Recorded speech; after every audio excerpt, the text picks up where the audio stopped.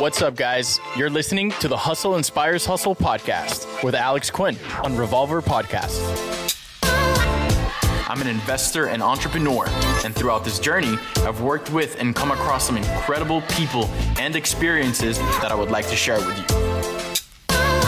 On the podcast, my celebrity guests and I will be talking about self-development, entrepreneurship, and overall hustle. If you want to survive this journey, you'll need a strong support system, so we got here as fast as we could. This is Alex Quin, and you're listening to Hustle Inspires Hustle. It's up to you, New York, New York. What's going on, guys? This is Alex Quin with the Hustle Inspires Hustle podcast, live from East Hampton with a very special guest. I got my brother, Brian Breach here, and we're taking over the entire state. We are here for NetCon event. If you haven't heard about it, look it up. We were going to be speaking there this week, engaging with the audience, teaching people marketing, teaching people everything they have to do to be their best selves. Brian Breach is a great friend of mine who has actually recorded another podcast episode with me, and he's going to be dropping it soon with me. You guys got to stay posted for that one. But we wanted to take the moment to really record this one to talk to you guys about something that's very, very, very important in the space right now. And it's learning how to properly network with people so you could build your audience, build your business audience, build your bank account, and grow as a whole. So without further ado, I want to introduce my brother, Brian Breach. What is up, brother? Thank you for having me on the podcast today. I'm blessed to be in the Hamptons with you guys, speaking at NetCon. Let's talk. Alrighty, guys, so let's dive right into it. The people that are listening to this want to get actionable tips about how they could grow their business, how they could grow their career, instead of just hearing a bunch of random stuff that's really not doing anything for them. So we recognize this, guys. We're hearing what you guys are saying. The Hustle Inspires Hustle brand as a whole is blowing up. We have millions of impressions around the world. Our Jiffies are blowing up. We're doing events worldwide. We've been in Bali, we've been in Miami, we've been in Tampa, now we're in the Hamptons. We're doing all types of incredible things, and it's through the power of networking. So let's dive right into it. Let's talk about how we're here, okay? Brian and I actually met on Instagram, okay? It's been so long that we forgot who hit each other up first, but the point is that we weren't afraid to hit each other up and actually engage with each other. But one important thing that I've talked about in this podcast and another podcast that you may have heard me on is the importance of bringing something to the table. If you're gonna hit somebody up because you wanna do something with them, don't just aimlessly come to them asking them for something, because people recognize this. If you have something to bring to the table for somebody, they're gonna be more prone to listening to you and wanting to do or engage with you in any specific way. So, Brian, why don't you talk to me a little bit about everything that you do networking wise, because you're a networking king, bro. You're everywhere. You have billboards everywhere. You're on TMZ, you're on the news, and you do this through the power of relationships that you build. What is, if you're speaking to a young entrepreneur right now that wants to build their business, wants to talk to people, wants to be able to pull off the things that you've been able to pull off, right, what is the best way to present yourself? Right. So I come from the music space, and a lot of times artists would send me music. We had a hip hop blog called getthatpaperson.com. And what I started noticing with these young people that didn't know how to network properly, they would literally just send me a link to their YouTube, a link to their SoundCloud, a link to whatever music, not say a word, or just say something like, check this out, without saying, what I respond to the most is when someone at the very least says, hey, how are you? How's your day going? Can you now check this out? You have to approach somebody in the right way. You don't want to approach someone too aggressive on social media, because that's the way to connect these days. You don't want to just send a link. And if you're going to hit somebody up, you got to have something to bring to the table. Just don't approach somebody in the way like, hey, check out my YouTube link. Can you reshare it? You know how many times this day and age that people ask me to reshare something without even a simple, hey, Brian, I like your stuff first. All I want to hear is something simple like, how are you doing? Stroke my ego real quick. Not necessarily about the ego, but something along the lines of not just coming and asking me for a favor immediately without knowing me. Even take 3 seconds out your day to have a mini conversation first and then build up to it. Not, hey, dog, can you post this stuff? Come on, that's not the proper way to network. And honestly, the social media space has changed a lot over the last few years. Before, if you had a good following, if you're verified, you're one of the cool guys out here. It was a little, it opens up a lot of doors. Yeah. But with automation, with bots, with auto responses, it's gotten to a point where people mass text people, mass DM people, and it's not really personalized anymore. So even though you might understand that somebody's hitting you up because they want to work with you, it's not personal. It doesn't have that personal touch. Right. And I've actually touched on that on an episode that we recently dropped, that we talk about how to connect with people on the direct message. Right. Okay. Instead of sending them a random text message saying, hey, share this, it's maybe you could send them a video. Hey, what's up, Brian? Yeah. I love the prank you did at the American Airlines Arena. I saw that it went viral. I want to be able to connect with you. I feel like I could bring something to the table for you and vice versa. You know how much more respect that I have for somebody that does that as opposed to just coming at me with, hey, share this. I have so much more respect for someone that will send me a video and just take 3 seconds out their day to come at me in that way as opposed to the other way. And also, like, when you speak to sales guys, they talk all about the law of average. The more people you hit up, you know, the more people you're bound to work with, right, that are going to say yes. Obviously, you're going to get a bunch of no's. But again, guys, let's say that you're trying to build your business, you're trying to build a brand, you're trying to do something on social media.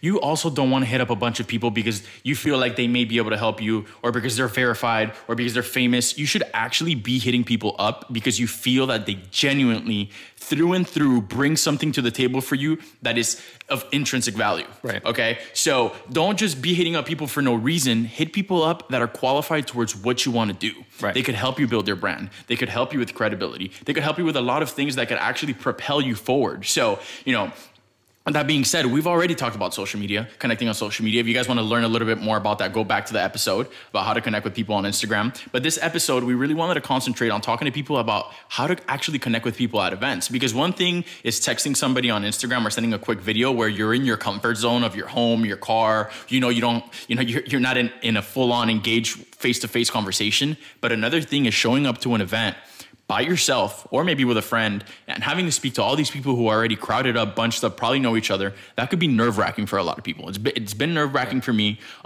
Nobody's perfect. We all have our insecurities. We all have our shit. But at the end of the day, we know what we're capable of. Yep. So, I mean, when you show up to an event, one of the things I always like to do before you show up to an event, look into the people that are going to the event, the speakers, the people that are going to be there, the person that put the event together. Do a little research. Don't just show up there. You're just asking for shit. Okay.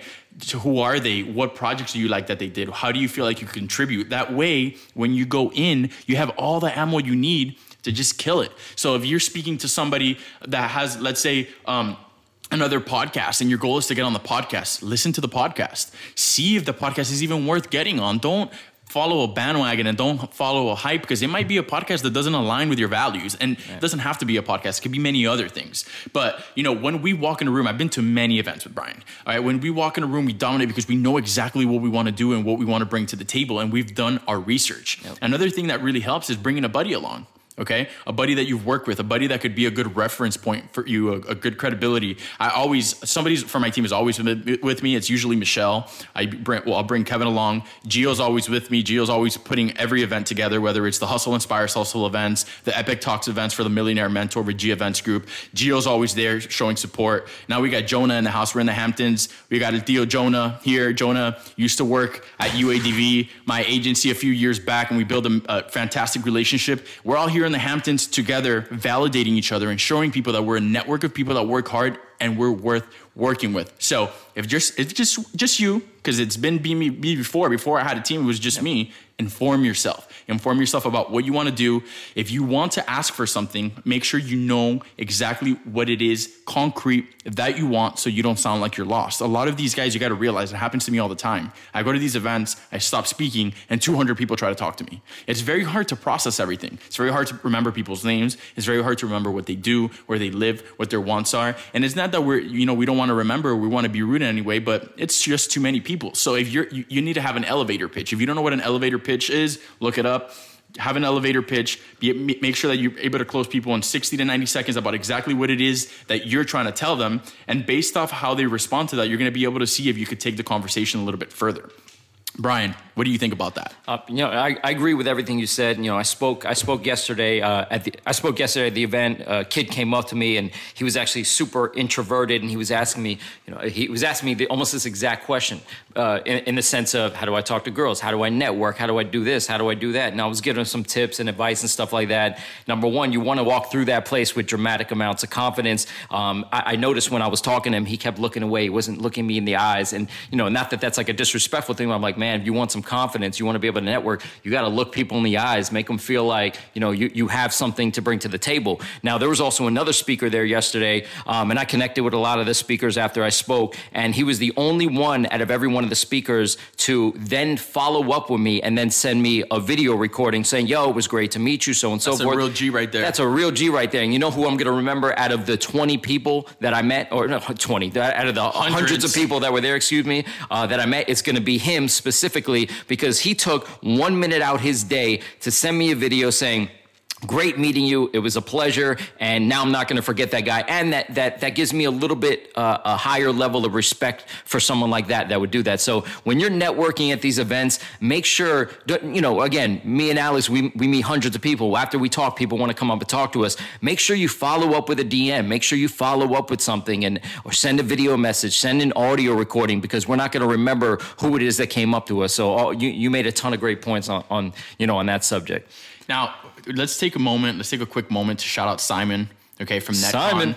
Simon is a little phenom, okay? Hustler. Simon, if I'm not mistaken, is 18 years old, and he is doing incredible events, bringing world-class keynote speakers to these events to bring value to his audience. Right now, we are in the Glass House mansion for the week, for exactly this. It's a group of entrepreneurs, business owners, go-getters, hustlers, people that want to build their business. We're creating opportunities around the world to be able to do this. Yep. I've talked about it before, instead of spending $400 on a pair of Gucci shoes or buying a bunch of unnecessary shit that you don't need, get on a plane. If you don't have money for an expensive ride, get on Spirit, okay? Come to an event, spend $100, $150, $200 an event, and speak to people that are going to propel your career to the next level, because it may not seem like it. It may seem like you're not good enough. It may seem like you're not smart enough, like you're not prepared enough, but we're never really prepared enough. If everybody in life waited for the perfect moment for them to be prepared to jump and do something and pull the trigger, we would all be sitting on our ass. Yeah. There is no such thing as the perfect moment. You do. You see something, you do it. Alrighty, hustlers, let's take a quick break. You're listening to the Hustle Inspires Hustle podcast with Alex Quin on Revolver Podcast. So I wanted to take a moment to talk to you guys about a program that I've been using, and I actually have my whole team on it, family members, friends. It's really turned the way around my workflow has been for my business in the last few weeks. The program is called HoneyBook. It's an online business management tool that lets you control your client communication, bookings, contracts, and invoices all in one place. If you're a creative freelancer or small business owner, HoneyBook helps you stay organized with custom templates and automation tools. You can even use HoneyBook to consolidate services you already use, like QuickBooks, Google Suite, and MailChimp. Right now, HoneyBook is offering our listeners 50% off with coupon code ALEX, ALEX. The payments are flexible, and the promotion applies to whether you want to pay monthly or annually. So go to honeybook.com using promo code ALEX, ALEX. for 50% off. Now let's talk a little bit about something that we were talking last night. We were here sitting by the beach last night, bro, with the whole team, and we were talking a little bit about the struggles of switching from a 9 to 5. Oh yeah. To being independent. And that's something that's, if somebody's listening to this right now, you may be somebody that doesn't own a business currently, but is thinking of having a side hustle, or is even thinking of even leaving their job altogether and starting a business. Well, these networking tips, these events that we're talking about, play a key role in how that's going to develop for you. So let's talk a little bit about that. How was your transition from working for someone to then saying, let me put it all on the line because I believe in exactly what I'm doing? Okay, so my transition, again, is going to be different than other people's transition. Now, talking about being inside the independent mindset, I'm not saying, I feel like I had a slightly easier transition because of the fact that growing up, I went through a lot of stuff. You know, I lost my mother at an early age. I lost a lot of family members. My dad was out of commission while he was sick for a long periods of time. So I was an independent kid from a young age, and I always had side hustles. It was a consistent thing for me. Then in 2006, I unfortunately got into a little bit of legal trouble, and I got fired from my 9 to 5. So I was thrown to the wolves. I didn't have a choice. I couldn't go back to a 9 to 5. There was no one at that time. Couldn't get a job anywhere. I couldn't get a job anywhere. Not only could I not get a job anywhere, I couldn't get a job at the same place that fired me in a different department in the same building with the same people who knew me for 4 years. So my transition was this: you're out on your own, do what you got to do. And when your back's against the wall like that, what do you do when your back's against the wall in a ring? You fight. So the first thing I did was I started throwing hip hop shows, started making money like that. That turned into an independent label. That turned into a printing business. That turned into a hip hop blog called GetThatPaperSon.com. That turned into a clothing line. It was one thing after another, because when you can't go back to a 9 to 5, you have to hustle to make things happen. So that's how my transition took place. Now, I know people, and I have a best friend of mine. I won't say his name, and I love him to death, but he worked 9 to 5s all his life, and he did great, and he got sales awards. He did all kinds of amazing things in that world. But when it came time for him to be his own boss at another company and set his own appointments and work from home, unfortunately, he kind of fell flat on his face, and he actually got demoted because he couldn't get himself inside the independent mindset. And it's extremely important as an entrepreneur that you get yourself very quickly into the independent mindset. You set your own appointments, you discipline yourself, wake up early, because you know what happens if you don't hustle, you get evicted, you lose your house, or you're literally going to die. There is no steady paycheck coming in, and it's a lot harder as an entrepreneur in a sense to make money than it is to a 9 to 5. But as an entrepreneur, the money you can make is endless. There is no cap. There is no, you're only going to make $55,000 this year. If you want to make 150, it's possible. So, you really need to get yourself inside the independent mindset and discipline yourself and write things down and set your own appointments and schedules if you want to be an entrepreneur these days. Now, guys, this is not coming from a random guy who's I just invited on the podcast. I know we didn't take a lot of time at the beginning to really talk about Brian's background, and that's because most of you guys that are listening have no interest in that. Not really no interest in my background either. You guys really want to learn. You guys may know who we are, and you guys want to learn from us, but what we're really trying to do right now is for us to teach you guys exactly what you need to do. But Brian is an expert marketer. Brian has had TED Talks. Brian has had his own billboard up. Brian, like I mentioned, has been on TMZ. Brian has done hip-hop shows all around. Brian has world-class connections.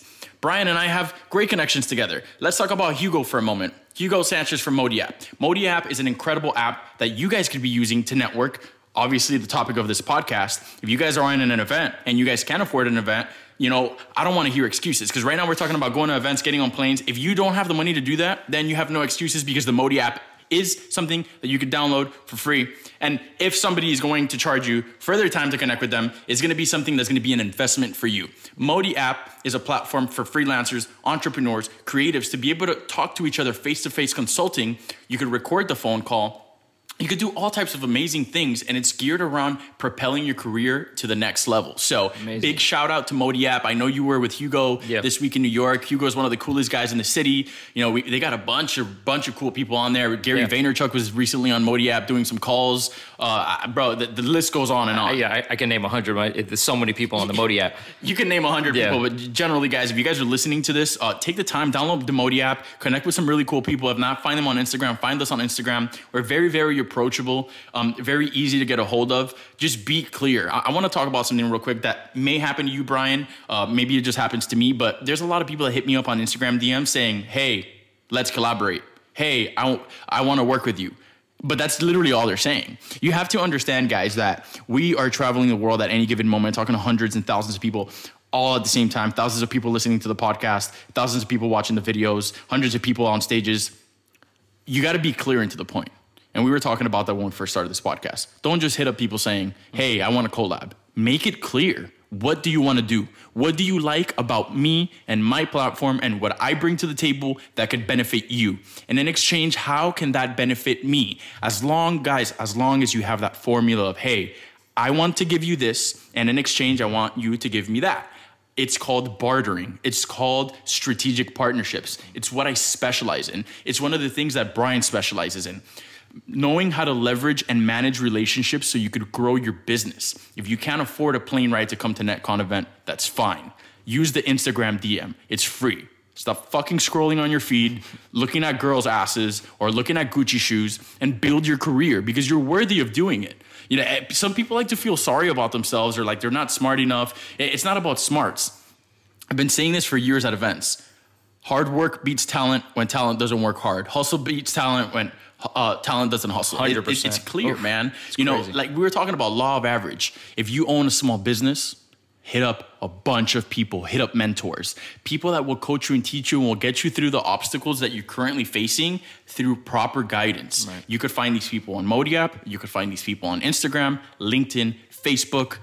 anything. And everything I just mentioned is free. So whatever bullshit excuse you're giving yourself as to why you cannot build your business or be your better self, drop that shit right now. Because we've all been in fucked up situations. Me, I've been with no money, had no idea how I was gonna pay my staff, things stolen, things disappeared, business deals went south, mental health, me going through depression, hating shit, feeling terrible about myself, like a failure, I fucked everything up. But that's just moments that we go through that we need to learn how to overcome. Every single successful person that you see out there that's flexing or not flexing on social media has gone through a world of shit to get to wherever they are. You got to be willing to eat shit, even if it was for 10 years of eating straight shit. But as long as you're sure about what you're doing, and as long as you know that you love that, those 10 years mean nothing when you compare it to the rest of your life of doing exactly what you want to do with a proper, successful, structured business structure. Absolutely.